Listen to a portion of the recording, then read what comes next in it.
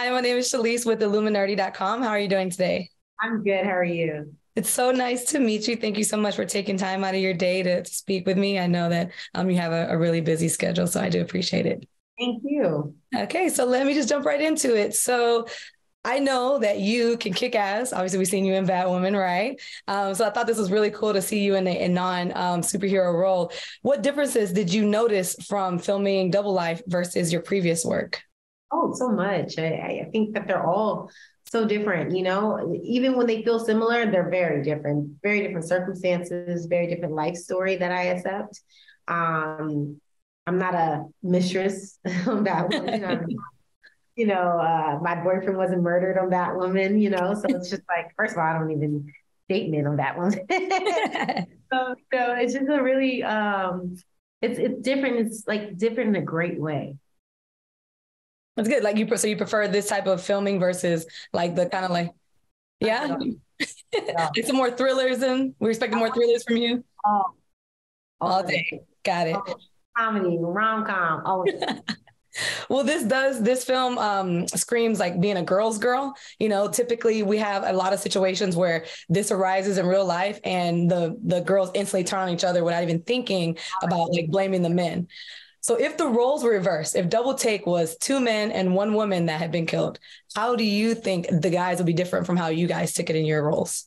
I think that, like, first of all, they always, anytime it's like a woman who is having like infidelity in a movie and it's a thriller, one of the guys is like insane or crazy and like, it's like trying to kill everybody, It's never the two guys then go try to solve the woman's murder. Like, no, they don't do that for us because then that would make us too alpha. Right. And so it would be fun. First of all, I want to get killed. Like, I want to live, but like, it would be fun seeing the two men go through what we went through, like be emotional. First of all, you got cheated on and we were emotional. Now let's see you be emotional. And then come together, guys, and solve my case. I think that this would be a whole different, I don't even think it would be a thriller. I think it'd be more like an action. Oh my God. Like, it gave me like This Means War. Do you remember that movie with who was in it? Tom Hardy and Reese Witherspoon and Chris Pine. Do you remember that movie? Yeah, but they'd be warring with each other instead of figuring out who killed me. Yeah, and then I think that they didn't even want to like blame her. They were just like they're just at their necks, like, no, I'm a better guy. And I think it'd be her, yeah. way different film. So these particular characters did go through some very scary moments to find the truth. If you were in this situation, how would you handle it? Would you let the authorities do it? Or would you go to the lengths that Joe and Sharon did? I think they knew too much. They already knew so much that they had to investigate. If I knew as much as they knew, I think I'd have to investigate too. Yeah. I think it's dangerous, but I get why they did it. They needed to know. They needed to be able to come together, put it all on the table. Oh, wait, this goes here and this goes there. Let's go figure this out. Let's go follow this, especially when you're talking to the cops and they're not doing anything, which is a common thread in most of these stories, And so I understood why they did it, and I probably would do the same thing. Have you known anything like this in real life, whether from like your hometown or anything like this, that's kind of been like a crazy situation? Not like somebody got killed and they're trying to find the killer. No. Social media has so many things. Like you get on Twitter all day long and there's always some kind of like crazy thread of like, hey, check this out. And so I just like I'm from Houston. So like there's stuff like I've definitely witnessed something to this extent, maybe not to them going to like, go search for them themselves, but it has been some like double life type things. Yeah. Oh, well, yeah. Double life part of it. Heck yeah. I think a lot of people are living double lives. Oh, for sure. And a lot of them in the celebrity field too, Yeah. So I have watched some of your interviews, of course. I'm a fan. And I heard you mention in a previous one that you love Angela Bassett, right? Yes. So besides her or along with her, is there anyone else that you'd love to work with in your career?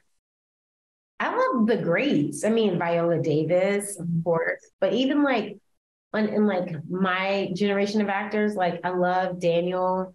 I mean, I think he's like our version of I'm not gonna say Denzel, but like our version of that round of actors, and Jonathan Majors and who else really, really does it for me right now? There's one name I was looking to see if you were going to say. There's a name I was looking for. You know who I love, honestly, that I think is so underrated that I really, who do you think I was going to say? Michael B. Jordan. You know who I love, who I really think is absolutely amazing, that I think is underrated? Who's that? Nicole Bahari. Who was out of here? Nicole Bahari. Okay. Okay. I don't know who she is. She was in the episode of Black Mirror with Anthony Mackie. She played his wife. Yes, that scene was so powerful. So powerful. She's so good. She's been in so many things, and I can't. She just got the morning show with Jennifer Aniston, and I just think she's authentic. I think that she's good. I think Michael Jordan is good too, because you brought him up. I do want to say that, but I think she's amazing. Yeah, no, I think that particular scene pops up on socials all the time, and when they're talking about like really like a good like Black lead, that scene pops up all the time. So I know exactly what you're talking about. I didn't 100% recognize the name, but I knew her when you said that because I've seen that everywhere. So yeah, is there any other like I would say maybe not so much like series or sagas that you are a fan of, whether like it's like Harry Potter or anything like that you would love to like work on? Series or sagas. They're doing like a lot of remakes and they're like just coming out every other month or something coming out. Yeah, I know. I heard they were coming out with Harry Potter as a series. Yeah, I think I'm excited for it. I don't know. I don't know. I can't see that. I grew up with that generation, so I don't know who they're gonna like cast. But no, but the dope part about it is they'll have more space to dive into stories. Yes. Harry Potter is such a world. Yeah.